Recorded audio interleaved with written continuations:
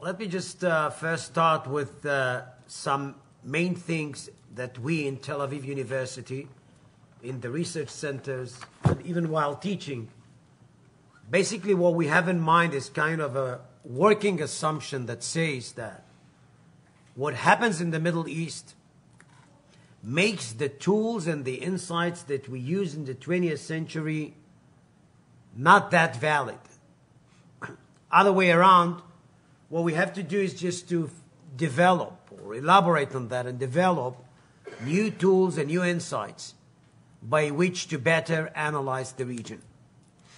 This is not the Middle East we had or we knew in the 20th century. Three things should be reckoned with in this regard. And I'll just try to keep brief and then we'll deal with Israel, of course.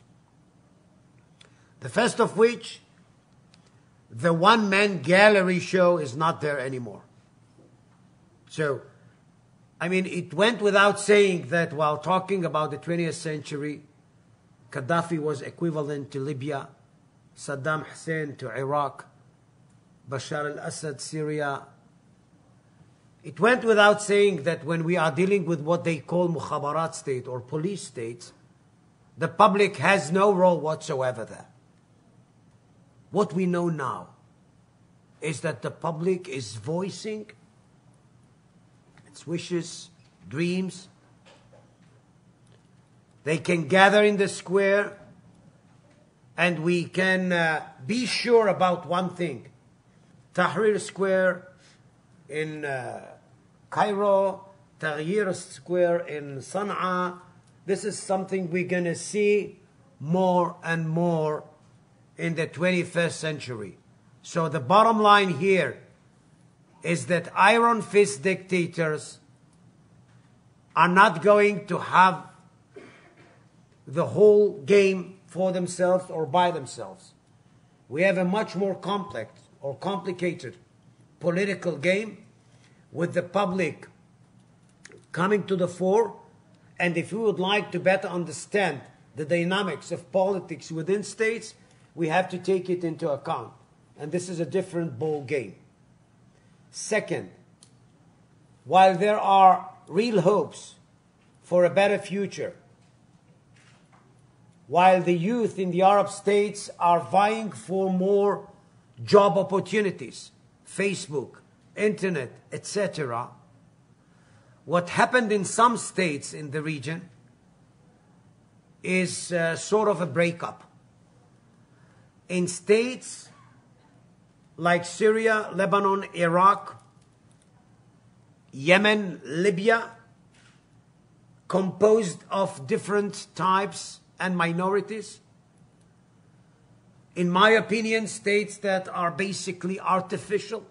Most of them were created by the British and the French in the aftermath of the Great War or the First World War. In such states, the toppling of the dictator,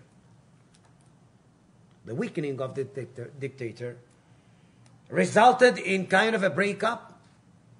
And what we have in some states, if we just look at the Fertile Crescent, huge sectarian war. There is no Syria. People do talk about Syria, but there is no Syria. Syria is something that belongs to the past. What we have in Syria nowadays is a bunch of power centers. Some of them are being ruled by Al-Qaeda, by Bashar. There is Alawistan.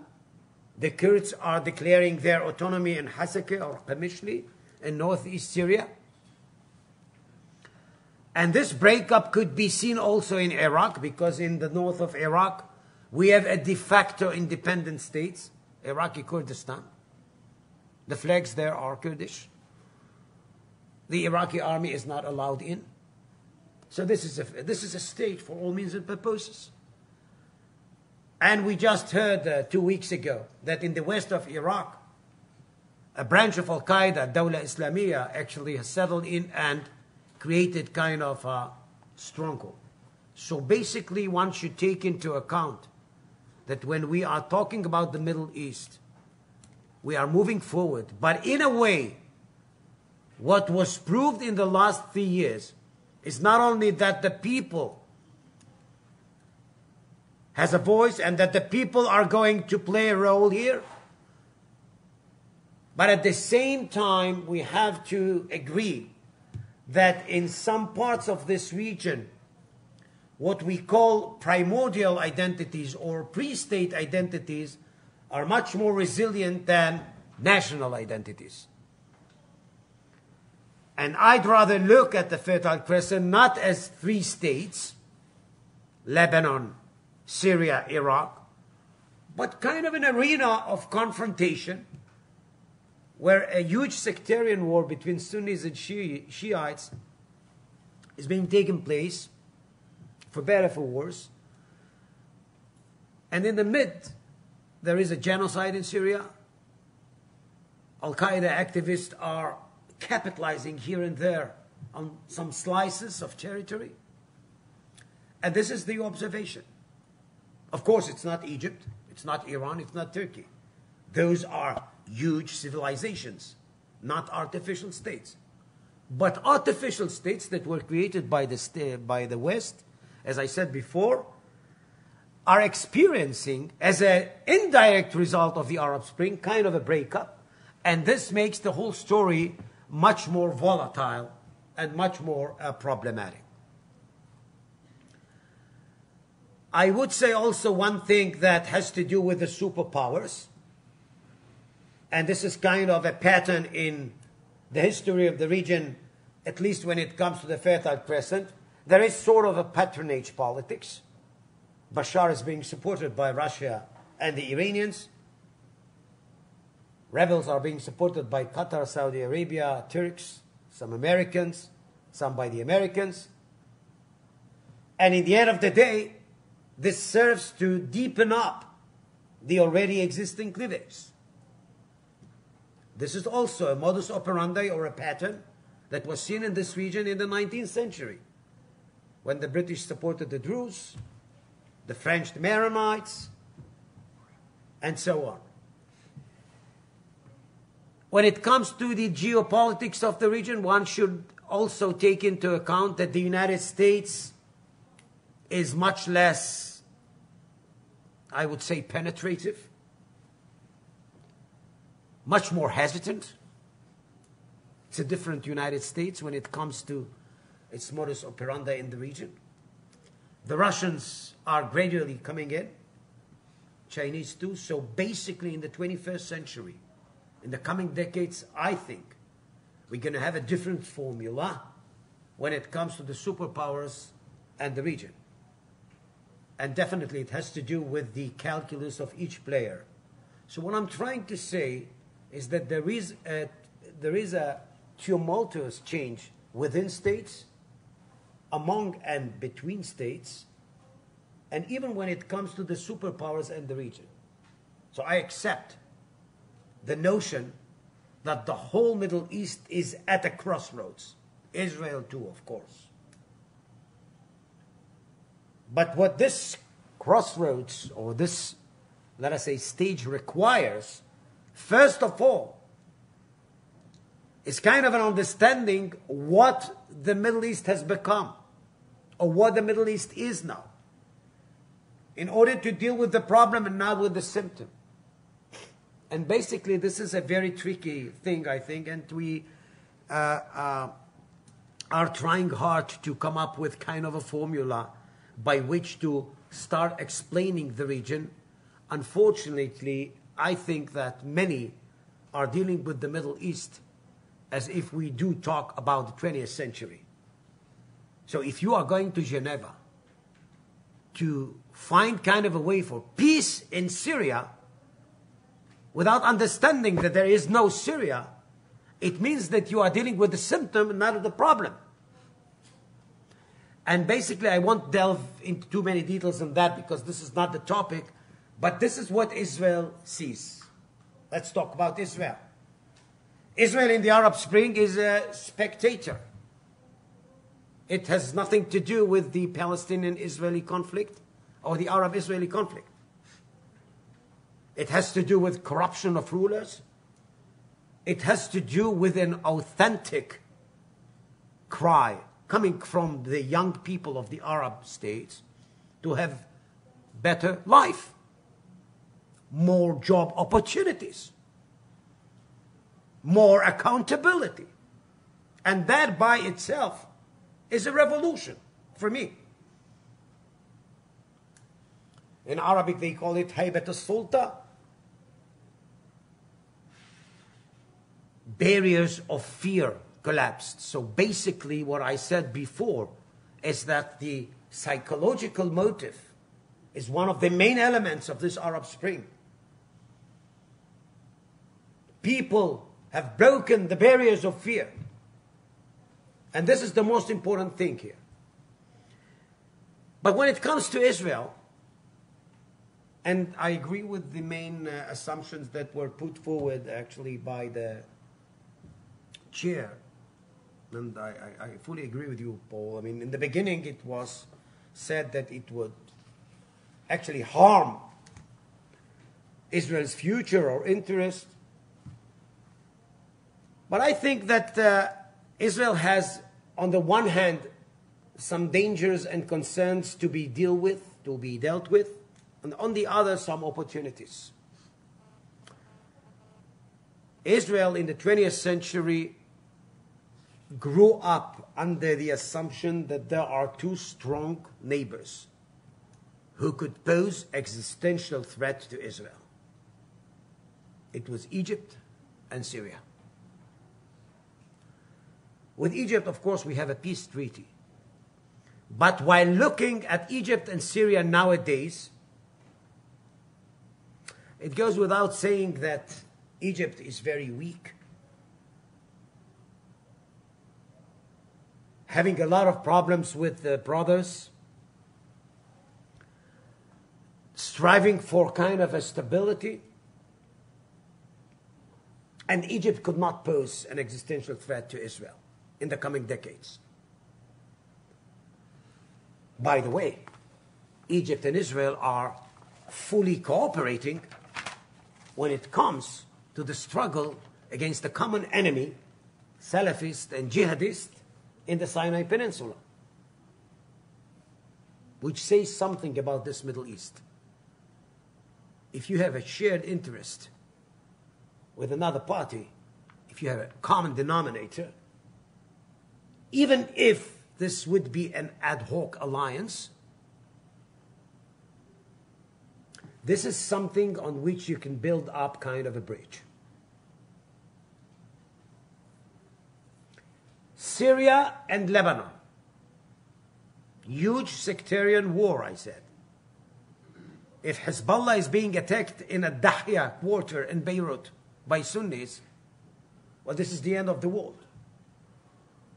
Because there is no meaning. If we are talking about Syria or Lebanon, as I said before, this is one arena of confrontation. And Israel should be very careful not to be dragged into that kind of a mess, because this is a bloody, never-ending war. What Israel is trying to do is to come up with, I think, actually using the scalpel, not the hammer. Only once or while Bashar is delivering kind of, let us say, dangerous weaponry in the mind of Israel to Hezbollah, Israel could hit. But basically, Israel has no interest in getting into what we call Syria and Lebanon. In the beginning, Israel was of the opinion that Bashar should be toppled. Not that Israel should topple him. But Israel rather had him toppled. I think, like many nowadays, while listening to these guys of Al-Qaeda who have settled in Syria, in some parts of Lebanon, in Iraq, many would say, actually, let me live with the devil I know. Bashar and his father had kind of a tacit agreement with Israel. We do not attack via Golan Heights. We go with Iran or cooperate with Iran. And if we would like to harass you, harass Israel, we're going to do that via Lebanon. That was the unwritten pact. And everybody knew the rules of the game. And this is sort of, stability. At least you know actually what the other is up to. This is something you don't know today because there is no Syria. Jihadists cannot pose existential threat to Israel, but they can harass Israel. And Israel should start to develop kind of a way by which to better deal with what we call non-state actors, because this is what we have here. What Israel is more concerned and very concerned with is the Iranian nuclear program. But again, actually, Israel is very vociferous on that. Not vociferous as Saudi Arabia is.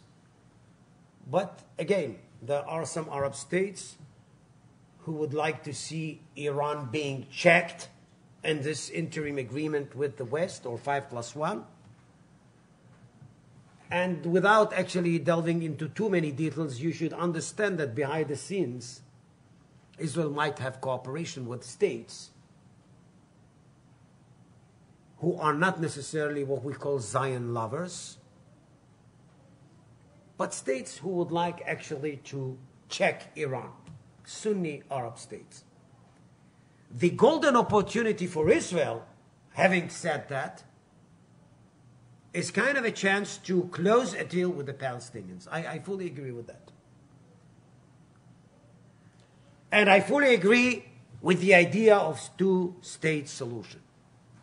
By the way, most Israelis would argue that the two-state solution is the best solution one could achieve in order to get closer or to end up this conflict. It is tragic, actually, to understand that everybody knows where the line should be drawn, how we're going to see it in the final destination, but it seems that nobody knows how to get to the first station. What I'm trying to say is that many Israelis are of the opinion that if we are not going to have two-state solution, one way or the other, we cannot secure Israel as a Jewish and democratic state. And I'm trying to give you here what my fellow Israelis say. If you would like to have the hinge of Israelis, this is it. To have a tiny Israel, the 67 borders, a democratic Israel, but Israel that would secure Jewish majority, the only Jewish state in the world. And it doesn't matter if you accept that or not, but this is what Israelis have in mind. If you can guarantee a Jewish and democratic Israel in 67 lines, we're going to buy that.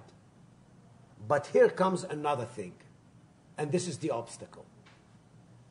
Israelis do not believe that a two-state solution would provide hermetic or 100% security for Israel. Why?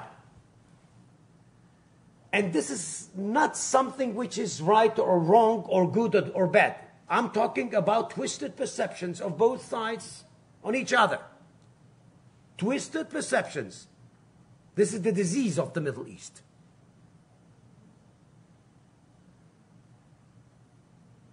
What Israel is afraid of, what Israelis are anxious about, is a Palestinian state would be turned into kind of a Trojan horse with Qaeda activists getting in or whatever, firing Israel, on Israel rockets, I'm not sure if you are familiar with the geography of Israel, but just try to think of a situation where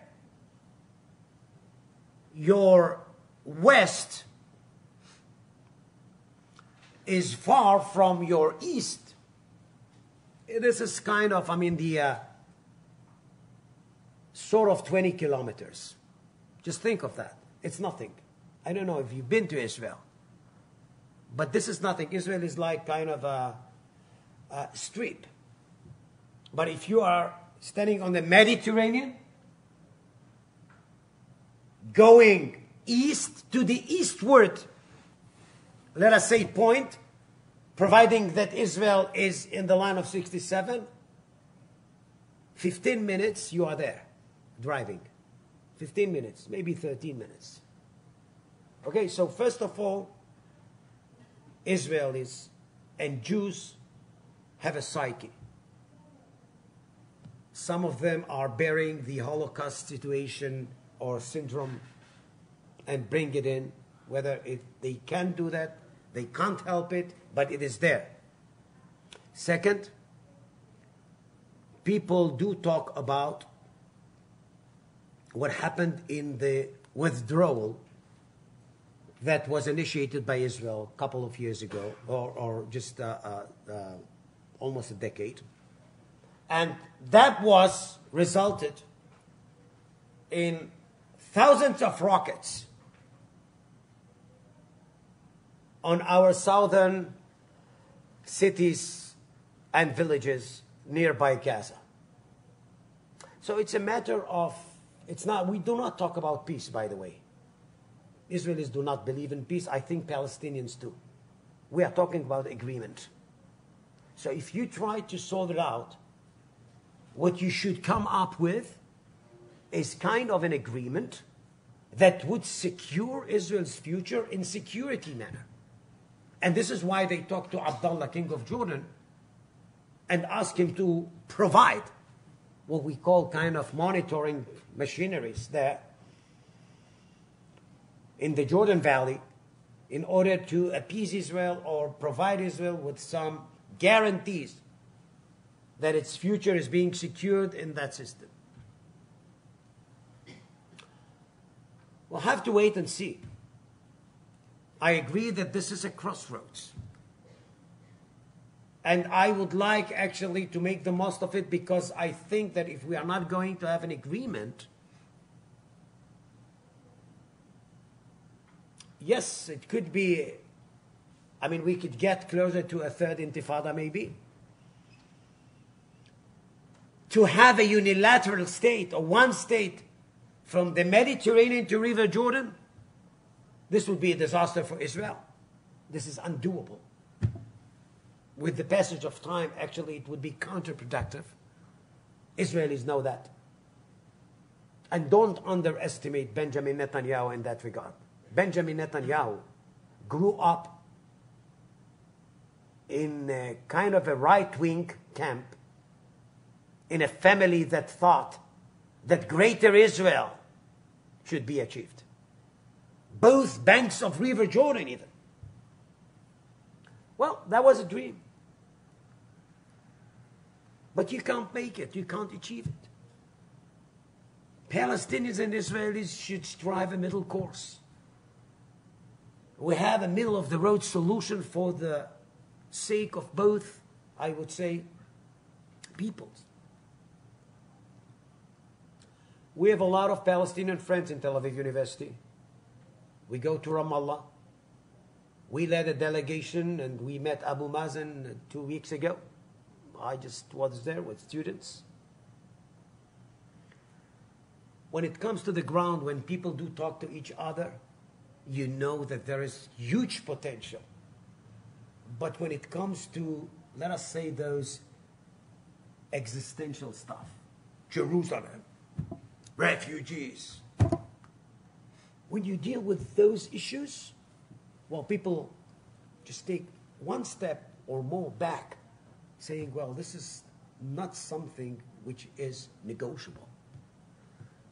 And Palestinians have problems within their societies, and Israelis too. I have to actually argue against some other in Israel who would argue the opposite. That you shouldn't talk that way, that this is something that goes against our interests.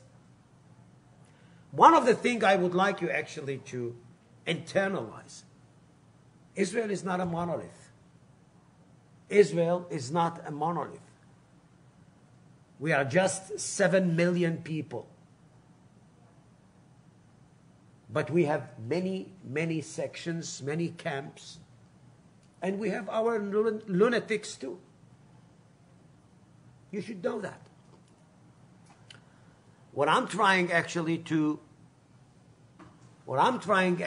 make is kind of an argument that maybe because of the Arab Spring, and this is why you should ask yourself, how come that John Kerry is visiting this region, Israel and Palestine, 15 times a year? Why? When you know what Afghanistan is, what Iraq is, what Syria has become, when you know what an acute problem is, comparatively speaking, you know that the Palestinian-Israeli conflict is solvable. You can solve it out. We need goodwill. We need some courage coming from both leaders. We need education to talk to people, to respect the other. The reason why I won't talk about peace, but by agreement, is because if we would like to have real peace, we have to invest in education. And this would take years on years, or by years. In Palestine and in Israel. Just to respect the others. To accept the otherness. This is not that easy. It sounds like kind of an academic theory. But if we would like actually to go through that, this is kind of a mission that should be dealt with thoroughly by both peoples. So basically, Israel is at a crossroads, I agree. But this is kind of a golden opportunity. One of the reasons people do ask time and again, ask themselves whether that kind of a, let us say, solution would facilitate a clearer atmosphere with the Arab states, or most of them. Much more economic cooperation, which I agree, and I think that it could pave the way for that. And here you go. If you have better understandings with Arab states, not to mention the Palestinians, maybe you could have a nucleus, a solid nucleus, by which to make sure that there are a lot of voices actually protesting against a nuclear Iran, or coming up with some actions by which to check or to prevent Iran from becoming nuclear. We won't deal with Iran. But again, I mean, this is a thing that we have to just bear in mind. We have here also some anxieties that are being produced by the scenario or by the future vision of a nuclear Iran. And this by itself has to do with the geopolitical or the geopolitics of the region. I mean, we stop here and just do it. Yeah. So I'll stop here, and if you could just... Sure. Yeah. Okay, well, Moshe, thank you very much. Thank you. An excellent overview about...